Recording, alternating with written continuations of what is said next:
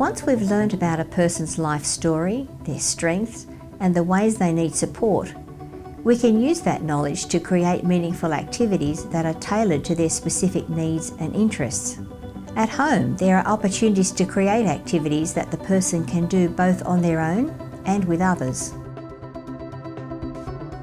In social groups, it's important to develop smaller group activities based on the interests that people share. Mamy tu troszeczkę, tu. Dobra, jeszcze. Offering a variety of activities supports the independence and decision-making skills of people living with dementia. Everyday tasks such as setting the table, preparing morning tea, and cleaning up after a meal, or hanging up clothes are all activities too. Intergenerational activities provide wonderful opportunities for people with dementia to engage in meaningful activities. Listening to young children read, storytelling, and sharing skills are ways of spending meaningful time together. Think about ways your social group could partner with a local school or playgroup to create opportunities for sharing activities with younger members of the community. The benefits for our children are that they get the opportunity to work with others out of the school and understand that their learning is not just about what happens in their four walls of their classroom, and that they've got to learn from many people and from many generations. And of course we hope that the benefits for our friends from Grevillea are that they feel that they are contributing to children's learning because they complete spelling activities and maths, and they have games, and they have a lot of fun. At home, think about ways your loved one can share activities with younger people. This one's going to be easy. Okay. You can do this one. I can do it. No, you show me because your fingers are smaller than mine.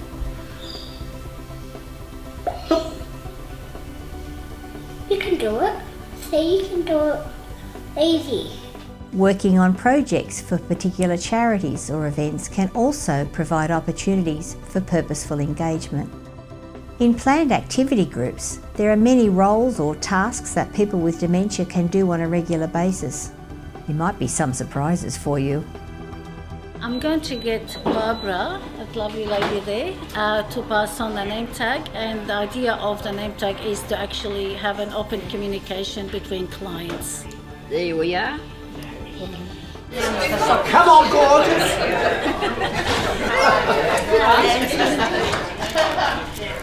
You mean you're going to pin it on for me? Having a meaningful role can help people to feel they are doing something worthwhile. Roles also give people an opportunity to use their skills. However, it's important to know that the person has the ability to carry out the role before inviting them to do so. People with dementia can also have meaningful roles as leaders within the group. Now, what kind of relationship do you think that is going on between them? The first time she's going dance. This is the first time she's going dancing. Okay. With a gentleman. With this gentleman. Okay. So this could be a sergeant or whatever. I need to certainly.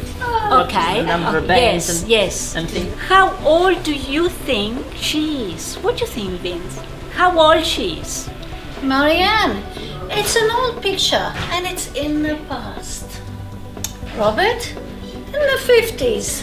We work with his fingers to exercise and make him stronger and try to grip the small item and squeeze.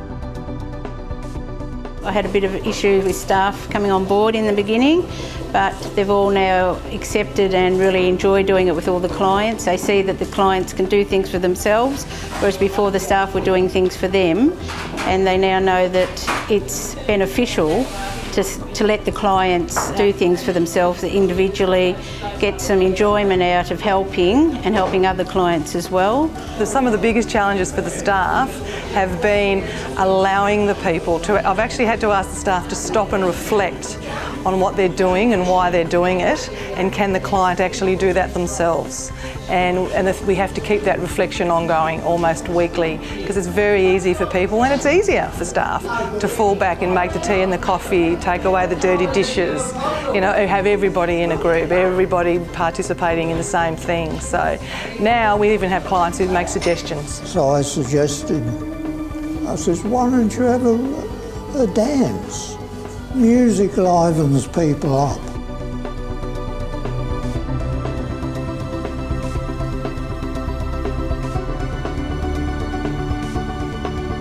But that's how it started, by me bringing that here with an Elvis Presley week, and I bring it now every so often. Use knowledge of each person to create activities that reflect their interests and strengths.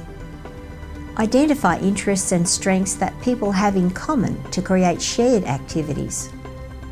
Meaningful roles support self-esteem, identity, and purpose. What interests are shared by people within your social group? How might you use knowledge about shared interests to develop shared activities? What roles can be undertaken by the person with dementia within the social group and at home? What opportunities can you create for a person living with dementia to engage in activities with children or younger people? How can you work together to achieve goals that are important to the person with dementia?